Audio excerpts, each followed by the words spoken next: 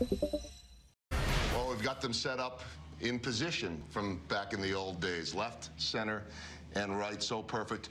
I know this is special for fans to be able to see the three of you together. Let's go down the line. Johnny, we'll begin with you. What's it like to have this trio, this great outfield back together in Kansas City?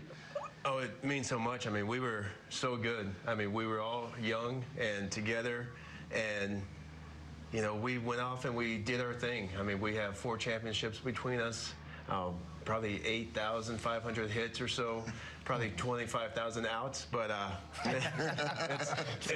it's amazing. I mean, these guys both had great careers, and you know, it's great to be back with them. Carlos, how about for you? Oh, you know what? It's great to see Johnny, to see Jermaine Dye. You know, it's been a long time to see this guy, and Johnny, I see him few in New York, but it's great to be back in Kansas City, where you know everything began here for me. I was drafted by this organization, got the opportunity to go through the minor league system, and got the opportunity to be called up in 1998, 1999, winning the Rookie of the Year, and you know, having the experience of these 2 guys being my mentors early in my career. So it was good to have a good group of guys. Jermaine?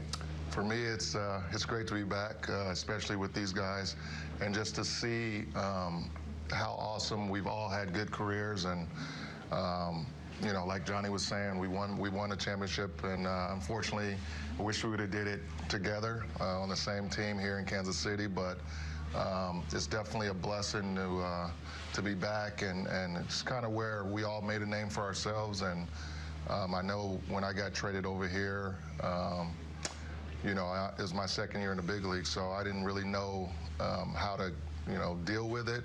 But, you know, just being with these guys, they made it that much easier to go out there and play in the outfield, and, you know, that much easy. And I'm just happy to be back.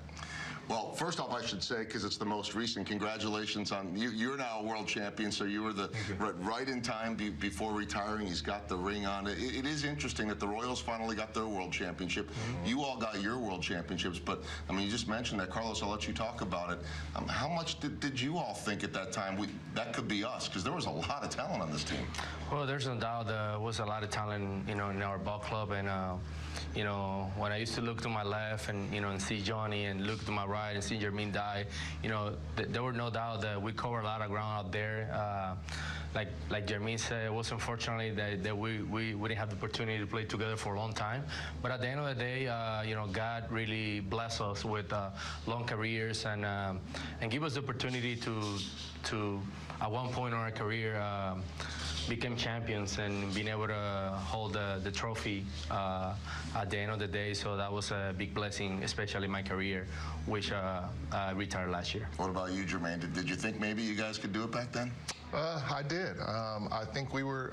I felt like at the time, you know, we're younger, and you know, we're really, you know, we're not like veteran players at that time, so it's not like we know what we need to, you know, win. But looking back, I feel like we knew we were good, and I feel like we knew we needed maybe 1 or 2 more players to get us over the hump. But you know, as we know, baseball is a business, and things happen, and unfortunately, we weren't able to stay together. But you know, I'm just glad we had the opportunity to at least start our careers and play together. And now looking back, I'm glad that we all did great, and things turned out good for us. How about you, Johnny?